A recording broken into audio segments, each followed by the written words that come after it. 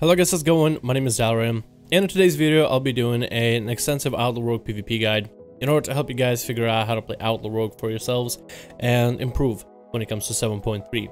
Now, there wasn't a lot of changes for 7.3, so I am going to have a link for 7.25 guide for Outlaw in the description down below, so you guys can go check it out, as it was fairly detailed, and I think it will be shorter than this video. So if you want a shorter TLDR version, you can go check out that one. But if you want this one and you are somebody new at Rogue, then this video will cover all the basics to help you get started playing Outlaw in PvP. It's a challenging spec, but it's a lot of fun once you get a hang of it. And it's one of those specs where you have to try a little bit harder just to be average at, which I find the challenge a lot of fun. Anyway guys, thanks so much so I hope you guys enjoy the guide, I hope you find it useful, and let's get on to the video. Now let's talk a little bit about Outlaw Rogues within PvP, the item level and stats and how that works together for PvP. A lot of times I get a question of what stats should I stack, and for PvP the answer is simple: you don't stack any stats. You get predetermined stats based on your item level. But if you do want to improve on your Outlaw Rogue and you can't always get gear the fastest way, grinding up AP and making sure your weapon is fully capped out to concordance and start stacking that concordance is probably the best way to start getting yourself a little bit extra damage increases where you can do with gear. So with that out of the way, let's talk a bit about talents and some of the options we have as an Outlaw Rogue. In the first row, I feel like all three talents are actually fairly viable. All three of them are useful, but currently in the meta I'm preferring Swordmaster, because I feel that when I do get a lot more procs for Saber Slash, whether you're doing burst or whether you're doing sustained damage, it just adds a little bit oomph and damage. It is an RNG proc chance and it's only 10% increase for Saber Slash proc, but it's kind of nice when I don't have Jolly Roger and I am getting procs for Saber Slash here and there. But all three options are viable, so choose whichever one is more comfortable for you, where Ghost Strike is more keen to apply you a little bit extra oomph in burst. Quick Draw on the other hand would be more useful if you want to maximize the use of your common points generated, and if you have an issue with common points, then that one might help alleviate some of your issues. Again, a proc chance, but whenever the proc does happen, it allows you a little bit more surge for common points, so it allows you a little bit more play. In the second row, Grappling Hook is the only viable option. It is the only one that offers you a lot of mobility, the 40-yard range, the 30-second cooldown, the CDR mechanic for it as well is very handy. It's great in arenas and works in BGs. It did get broken a little bit. Not sure what Blizzard did, but in 7.3, the Grappling Hook is a little bit harder to land now when it comes to, let's say, getting out of the pit in Cod Mogu, or in specific arenas where you want to get on the second level.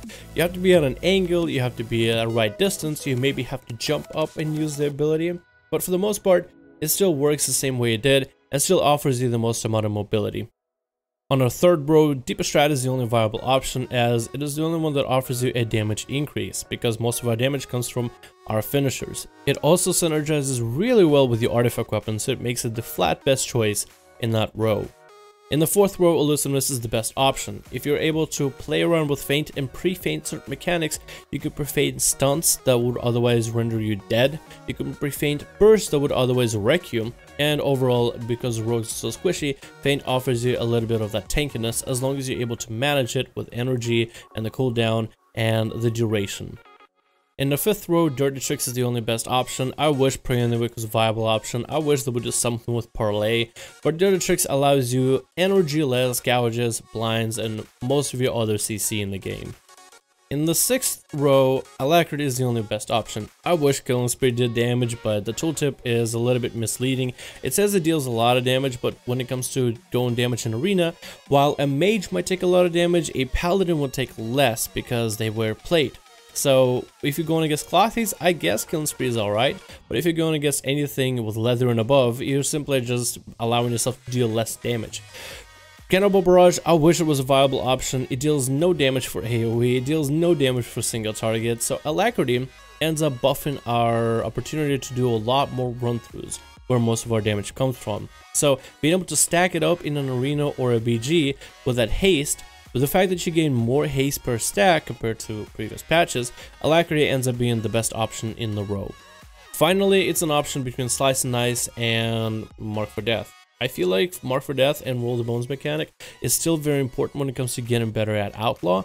Technically, you can run Slice and Dice, as the difference is very little, you are going to lose a variety of different buffs that you'll be able to play, and you are losing Mark for Death, which I value for PvP. I would suggest you run Mark for Death and get used to the Roll the Bones mechanic, but if you're somebody who is brand new or wants to play this very casually, I guess you could just stick with Slice and Dice, but with Slice and Dice you are choosing to give up some aspects that make Outlaw Rogue what it is in PvP. Let's take a look at the PvP talents. Now these are going to change depending on what you're doing and who you're facing. This is the talent tree and build that I run for most battlegrounds, and I adjust it slightly, like literally very slightly, depending on who I'm going against in arenas. I go for Gladiator's Medallion unless you're a human or an orc, where Adaptation and Relentless might even be an option. In the second row, I'll go Reinforced Armor, unless I'm going against melee, like pure melee, where sparring ends up being the better option. In the third row, generally I go Maneuverability, because Sprint is on the global cooldown reduction mechanic thing for Outlaw, so I can use my Sprint a lot more often and get more value out of it. But if I'm going against like a Paladin or classes that have to use abilities to get a gap closer, and those abilities have a fair cooldown, then Shiv might be a better option. In the fourth row, I usually go Thick as Thieves, because Trick's a trade mechanic to be able to buff a friendly target as well as your own burst is pretty invaluable in arenas and battlegrounds. In the fifth row, I go Control as King, as it is the only option that allows you for more damage, and it procs fairly often, because it can proc off of your own stuns and stuns of anybody around you, polymorphs and silences, which there are a lot of in the game. In the last row, I usually go Plunder Armor, as it takes off 20% of enemy's health and buffs my damage, which is great for burst and one-shotting people, but I go Dismantle from time to time when I'm going against pure melee teams and cleaves in arenas, just so my healer doesn't die. Now let's talk a bit about the basic rotation of the Outlaw Rogue. You first of all buff up yourself with a Roll the Bones mechanic, then you build up common points with Saber Slashes and Pistol Shots, and then you burst using Run Through and Between the Eyes to stun targets. You do a lot of CC between Gouges, Kicks, Blinds, Saps, and whatever other plethora of abilities, as well as you buff your friendly targets in a team situation, whether it be battlegrounds or arenas, in order to get them a little bit extra damage of an oomph, also to get yourself a damage oomph, but you mostly play a support role with CC and burst when it comes to damage, while your sustain damage doesn't really quite exist, which is a pretty simple mechanic to play with when it comes to playing Outlaw. It just takes a little bit of time to get used to this whole playstyle. Now let's talk a little bit about the buff mechanic for Outlaw, and the buff mechanic works as such: you build up common points and use Roll the Bones to generate random buffs. Now, these random buffs are completely RNG, and there's 6 different buffs, and there are a couple different combinations. You can get a 1 buff, 2 buff out of the 6 buffs, or a 5 buff combo out of 6 buffs. And learning these buffs is going to be integral in terms of learning how to play your Outlaw. In most cases, you should be able to see the picture of the buff, understand what that buff does, and then kind of continue on playing the game instead of having to picture, mouse over, read what the buff does, figure out, oh, okay, maybe I should do this and this and this, and then play. So it's all about really being quick on the draw and learning when to roll, when to re-roll, and when to keep whatever buff you get. Now there's 6 different buffs. There's stuff like Broadsides, which makes your abilities to generate common points generate an extra common point and deal 20% more damage. Buried Treasure, which is a 30% energy regen. Grand Melee, which is a 55% auto attack damage speed increase, and 25% leech. We have your Shark Infested Waters, which is a crit buff for 25%, True Bearing, which adds an extra second to your cooldown reduction mechanic for every common point that you invest into a finisher. And the last buff is Jolly Roger, which gives you a 25% chance increase for your Saber Slash to get a second free Saber Slash, which causes a free pistol shot proc. That's a lot of buffs to learn. The easiest way is to just make a mental image of every single icon and understand buff by the icons themselves. After practice, it takes a little bit of a while. Now, honestly, out of all those buffs, none of them are a bad single buff. So if you get any of these as a single buff, that's a damage increase. The only one that's bad is Grand Melee, as it doesn't really offer you a lot for PvP, unless you're taking a lot of damage, and you might be able to benefit from the 25% leech by popping a heal on yourself, popping feint, and trying to deal damage to an enemy, slowly generating your own health back. That is just very unique though. It happens seldom. I can count that on just one hand. I think 3 times that it saved me in arena, but that's really about it. If you get any combination of 2 of those buffs, even if one of them is Grand Melee, any 2 buff is a good damage increase and allows you to play your spec to be more sustain based depending on what buff you get, be a little bit more versatile, and is usually the comfortable spot where a lot of people are and or where they want to be when it comes to buffs. I think it's best to learn how to use every single buff separately and adjust your playstyle slightly based on each singular buff. But if you get a 2 buff, then you'll feel a lot more powerful and a lot of people will feel comfortable in that area. Then there's also the legendary 5 buff, which used to be a 6 buff but was too strong. The 5 buff basically makes you a god mode. So you don't even have to pop cooldowns, but if you do, you're hitting even harder. You're basically the most versatile thing in the world. So if you have a chance to get a 5 buff, which is a 1 in 100% chance, so it's a 1% chance, then you are basically godly. Have fun. Do whatever you want to do when it comes to the 5 buff mechanic and just wreck faces. Now, there's a rule to the buff mechanic. You have a 1 in 5 chance to get 2 or more buffs. That means you have 1 in 5 chance to get 2 or 5 buff roll. And that's a pretty good statistic. Now, there will be some moments where you'll be rolling and rolling and rolling for 10, 20 times and you'll get a 1 buff back to back to back. But you're also as likely to get something like a 5 buff back to back to back. I've got a 5 buff 3 times in a row, and when that happens, like, honestly, there's nothing the enemy team can do in arena. I don't even have to pop cooldowns or even defensives. I'm just in god mode, stunning the world, cooldown reduction, dealing more damage, critting everywhere. Even might have leech at one point or another, combo points out of the wazoo. It's really impossible to stop you. So you have to take the good with the bad. You have to take the punches with the buffs. So you really just have to balance that out and really just figure it out for yourself when it comes to this mechanic. Now, the burst rotation for an Outlaw Rogue is really simple. You pop your artifact weapon, which makes it so that any ability that generates a combo point just fills your combo point bar to the brim. So with a single saber slash, you'll get 6 combo points as long as you're running deeper strat, which is why deeper strat is good with our artifact weapon. So your rotation becomes saber slash, run through it, saber slash, run through it, saber slash, run through it. If you want to conserve your energy and you get a free pistol shot proc, you are free to use pistol shot procs, but if you're able to sink as many saber slashes as possible, if your energy allows, you'll do a lot more damage. But if you have to conserve energy with pistol shot, it's completely viable. Your stun is between the eyes. It is a ranged stun that has 1 less second than everybody else in terms of rogue classes, in terms of how long it stuns, but with deeper stratagem, you still get that 6-second stun. This stun is very interesting. It's off the cooldown reduction, so you can use combo points into finishers to get your stun back faster, and your own stun works to get your stun back faster. As soon as you stun the enemy, you're not gonna have to deal with that 20-second cooldown reduction mechanic. If you don't have true bearing, you'll probably start at about 17 seconds or so, which is interesting. Your stun deals a decent amount of damage, and if it crits for very, very, very hard. So if you get Shark Infested Waters buff, you may try to go for a stun for a roll. Maybe you'll get a good crit and put your enemy in a behind. And especially when you're bursting, you may substitute some of your run-throughs for between the eyes, so you can basically have a full kidney on the enemy, then saber slash run through, saber slash run through, saber slash another full kidney if you're really good at cooldown reduction and have the right buffs, and saber slash run through, saber slash run through, saber slash, maybe another cooldown reduction with you between the eyes. So you can really have some fun combos with that. Let's talk a little bit about the cooldown reduction mechanic, which is covered through the passive of Restless Blades. First of all, you should look through all your spells, all your abilities, all your passives, read them thoroughly so you understand exactly what you're doing. But the way Restless Blades works is, for every combo point that you spend into a finisher, be it you're between the eyes, you roll the bones, or your run through, every finisher in the game, for every combo point you spend into a finisher, so maximum up to 6 with deeper strat, you shave off half a second, 0.5 seconds, of your major offensive abilities and a plethora of other CC or utilities. That can be included through sprint, it can be included into you between the eyes, your adrenaline rush, your grappling hook, and there's a plethora of other abilities as well, like vanish. That's actually the only other one that I'm missing on the list. That's the one you need.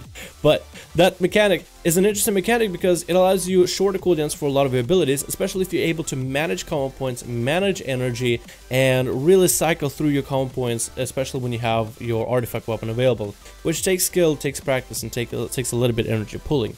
Now, with one of the buffs, True Bearing, it adds an extra second to that cooldown reduction mechanic. It used to be that True Bearing was the way to do the whole cooldown reduction mechanic for the game, but they changed it up a little bit so that you're more consistent when it comes to cooldown reduction. which is a good thing because you basically have cooldown reduction available at all times. So True Bearing, they had to nerf it a little. But with True Bearing, you get 1.5 seconds off of all of your abilities, which you would think it would be slower than 2 from previous patches, but it doesn't feel all that different. So if you're able to get cooldown reduction mechanic through True Bearing and take advantage of it, you should really watch out for whatever your cooldowns of your abilities, because while the number might say 20 seconds, it'll probably not be 20 seconds. It'll probably end up being like 12 or something. Depends on how good you are at Rogue. Let's talk a little bit about CC. We have a basic one called Gouge, and this is actually a unique CC. Gouge is an incapacitation, so it DRs with stuff like saps or anything that DRs with saps. It generates your combo point and can be free of energy if you challenge yourself properly with dirty tricks. This ability is very interesting and very unique because it actually stops a lot of mechanics. It'll stop casts for healers, so let's say your kick is on cooldown or you don't want to kick a specific ability, so you decide to Gouge instead. It can stop a lot of melee, a lot of other casters just in the tracks for 4 seconds. Really just giving you healers or whatever DPS you have to try to peel for them some breathing room, some 4-second just guarantee. And it can also be used on powerful abilities that are channeled. Like, for example, you would have Shadow Priest with their artifact weapon. It's a big ability, pretty big cooldown, lots of their damage, and if you're able to gouge that as soon as they start channeling, well, then you really literally stop all of the burst damage without having to sacrifice a kick. Or something like with a monk. If a monk is going in for a Fist of Fury on a healer and they get the stun and there's a cleave, you can gouge that stun and really take away a lot of that damage. While your healer might get stunned, you are trading a CC for a monk's ability, and it's a very easy CC to use. Like, you can throw it around everywhere. It doesn't cost energy with dirty tricks. 10-second cooldown. It generates a combo point, so you really have this disrupting mechanic. And then, of course, we have Blind, which can be used to force trinkets out of healers to, let's say, have a CC combo and then you blind, and usually most people will trinket blind because that's a 2-minute cooldown, so they are usually fine trading a 2-minute cooldown for a 2-minute cooldown. And then we have stuns with between the eyes and cheap shots. We talked about those earlier. We have saps, as per usual. You should be utilizing those if ever possible, even vanish saps if you can. And of course you have kicks. So as a rogue, you actually have one extra utility that has a lot of good uses when it comes to gouge. But in Legion, when you just don't have the plethora of abilities that you had in other expansions, gouge ends up kind of falling short, but can be very, very vital if you know how to use it properly. Alright, let's talk about the Tricks of Trade mechanic, which is a mechanic that rogues have had for the longest time, but they removed it in Legion for the most part. Tricks of Trade used to be a mechanic where you would tricks a friendly target, and once you get in combat, as you would in PvE, in PvP, once you get in combat, then your friendly will have a damage increase. So this way you could either use it for other classes to increase their damage, or you would pop it on a tank, so then the tank can draw more aggro. In PvP, it would work out well because you would just run with a strong melee or a caster and buff their damage flat, because you're transferring threat, which in PvP does nothing, but the damage increase still stayed. Outlaw Rogue is the only class right now that still has, or the only Spec of Rogue that still has this mechanic of Tricks of Trade, and hopefully they'll bring it back in the future. And that's kind of your bread and butter when it comes to gameplay in arenas and BGs. And in arenas, while you might not do the most amount of damage, you will allow a Shadow Priest or an LA Shaman or a Fury Warrior or an Enhancement Shaman or an Holy Death Knight to do triple the damage than they normally would because of this nifty buff for 50% more damage. Especially during burst, it is extremely vital and viable. So basically, instead of bringing yourself with more stuns like a Subtlety Rogue with all the saps and the cheap shots all over the place, instead of bringing the damage from your poisons like an Assassination Rogue, instead you basically have a mechanic on 30 seconds that costs you nothing to buff you and a friendly target for 6 seconds. So the way you would use it is you would tricks your friendly, then the next damaging ability you use, whether it be auto attack or whether it be a saber slash or whatever, the next time you deal damage, you will trigger Tricks of Trade, which will buff you and your friendly target by 15% for 6 seconds. So you really have to take advantage of the damage that you have and kind of try to line it up. I usually like to have a bunch of combo points on the target, maybe like a full 6, Tricks of Trade, stun, proc my tricks mechanic. I'm bursting with saber slashes while my partner is maybe bursting with the artifact weapon or whatever it might be. So that's how the Tricks of Trade mechanic works in general. And that's about everything I want to talk about in today's video when it comes to Outlaw Rogue PvP guide. Hope you guys enjoyed it. Hope it was informative. And I hope you guys enjoy playing your Outlaw Rogue for however long we have the specialization. I'm predicting that maybe they'll roll back Outlaw in the next expansion. I'm not quite sure if they will or not, but someone tells me in the back of my mind maybe they'll get rid of it. So enjoy it while it lasts. Thank you guys so much for watching. Hope you enjoyed, and I'll see all of you guys in another video.